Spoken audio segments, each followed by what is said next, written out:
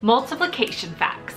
Once students get to 4th grade, almost every math concept requires students to multiply. Long division, equivalent fractions, converting measurements, decimals, ratios, proportions, all of it. In this video, I have 3 different ways to help your students learn their multiplication facts. Welcome back. If you're new here, I'm Rachel Vincent, and I love sharing ways to help teachers simplify their classrooms and their teaching. I'm gonna just start by saying that the strategies that I'm gonna share for memorizing multiplication facts should happen after students have learned multiplication conceptually. They need to know the concept of multiplication. They need to practice with repeated addition and arrays and groups of. They need to do all of that prior to what I'm sharing with you today. Now, these concepts are taught in 3rd grade in the state of South Carolina. So by the time they get to 4th grade, they know what multiplication is, they know the concept, they have those strategies in their back pocket. But what I want to do is to get them to do it a little bit faster, because all of that builds on what we learn in 4th grade. It is a debate in education of whether or not students should memorize their fact, and my answer is yes.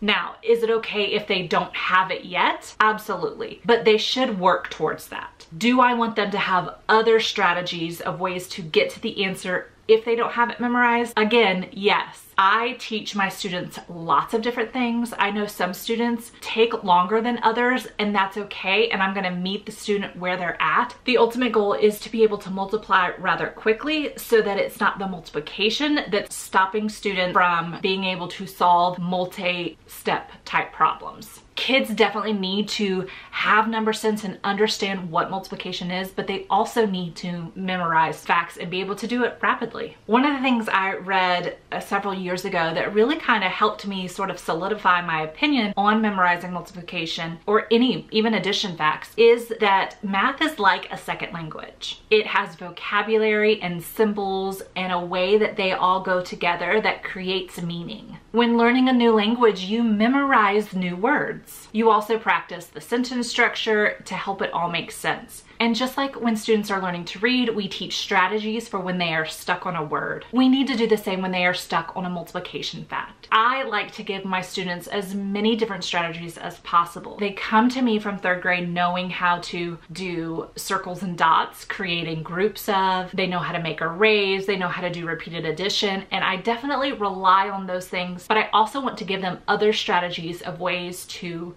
get to their multiplication fact quickly. The first way is simple, and most people think about this when trying to learn multiplication facts. It's skip counting. And what I really love of the fact is in 4th grade, students are introduced to the term multiples. And so they learn what multiples are, which in reality, multiples are just skip counting. So one of the things I have in my classroom are our multiples posters. They stay up year round, and it is a quick way for students to find the multiplication fact, because most of the time I'm wanting them to learn the new concept and skill in our 4th grade math curriculum than to focus on that multiplication fact. So if I can give them a tool that helps them get to it quickly, they do begin to start to learn them. But I also want them to not fully rely on the multiples. I do take them down the closer we get towards our state testing, because I know we can't have them up. So I also use skip counting by teaching them songs to help them learn their multiples faster. Definitely, they really cling on to, of course, 2s, 5s, and 10s. Most students know those from kindergarten and 1st grade skip counting, but 3s and 4s, they tend to get pretty quickly. So one of my biggest focus areas is 6s, 7s, and 8s.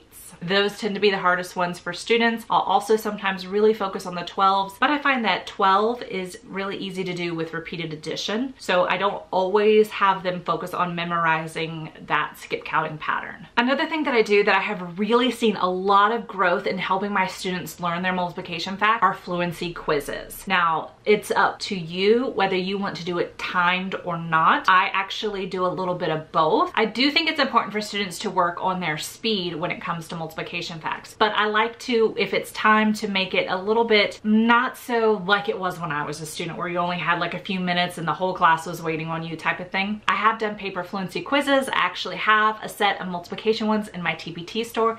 I actually have them for division addition and subtraction as well. I'll link those down in the description if you want to look at those. But one of the things that I have really enjoyed is my school actually has fact fluency as our school-wide goal. Each grade level has a different focus, but overall it's all math fact fluency, and we have really seen growth over the last several years of how well they know their facts. And so we use a website called thatquiz.org. It actually has a lot more than just the 4 basic operations. There's geometry and all sorts of other things on the website that you can make little quizzes for, but it allows you to actually set a time limit. So for 4th grade, they are supposed to do 100 multiplication facts in 8 minutes. And they have all year long to work on it. And so what I like about this approach a little bit differently than the paper approach is because I have to set the timer, and so everybody knows who doesn't finish and things like that.